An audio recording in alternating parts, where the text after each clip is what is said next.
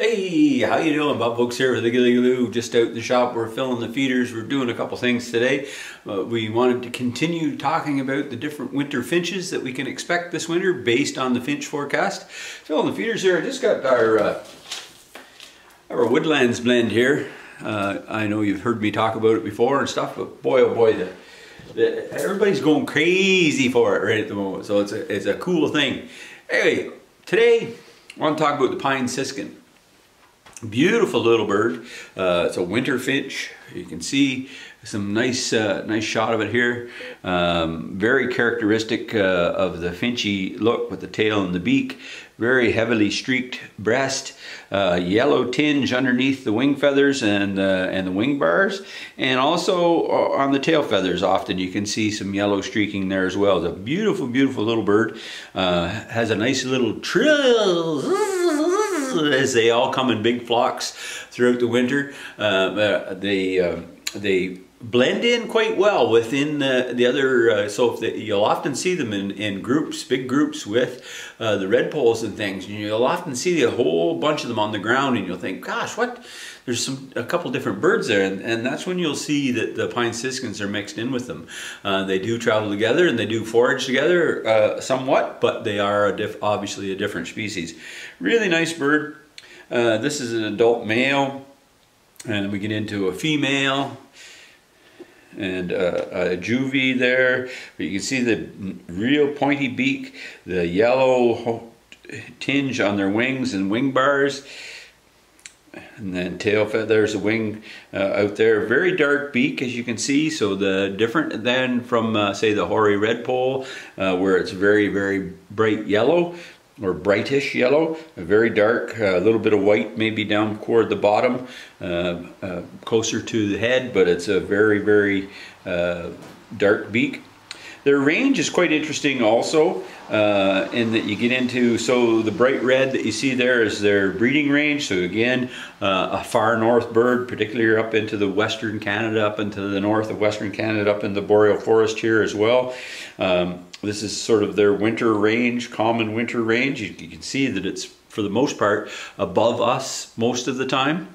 But then we do get down into the Great Lakes area here, where they have some frequent uncommon areas, they call it. And this winter we suspect that they'll be down here in very large numbers as well.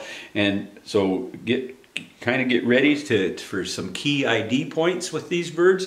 You'll see them mixed in with the redpolls, and even with the chickadees and with the American goldfinch that stay all year. A lot of times people in the shop talk to us about goldfinch and sometimes think that they migrate. They do have a small migrational pattern where they may go a little further north, go a little further south, but they don't sort of go to the South America and things the same like with other birds that fully migrate, if you like. So these pine siskins will be mixed in with those.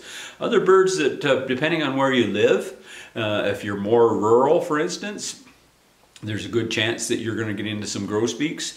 If you're in suitable habitat for the pine grosbeak, you may see those.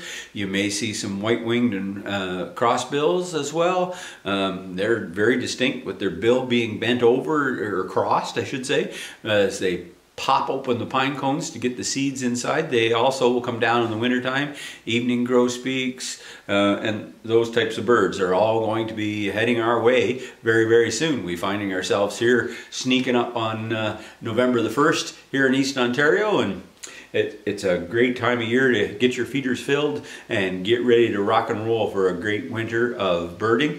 And the other thing with these years that we see a lot of this finch eruption, as it's called.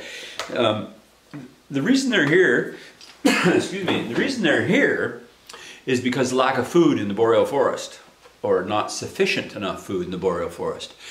So yes, we feed a lot of times for our pleasure, and that's why we really have a lot of emphasis on the quality products and feeders and different functionality things that we have, and that's why we focus so much on a high quality, high grade seed that's safe for the birds.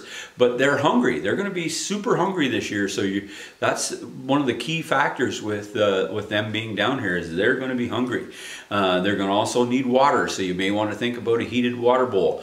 We have a variety of different styles and types of that, and if you check out our YouTube channel at youtube.com/gillygaloobird.com, you'll find a variety of different topics there, including heated water bowls, finch feeders, what makes a good finch feeder and not, all kinds of things on that YouTube channel, so be sure to check it out. Also, for all the photographers out there that love taking bird photography, and if you're on Instagram, check out Birds of Gilligaloo on Instagram and hashtag all of your photos, bird photography, with Birds of Gilligaloo. Use that hashtag and we'll perhaps pick you as a winner and showcase all of your photography. Anyway, I want to thank you for stopping by, and we'll talk to you soon.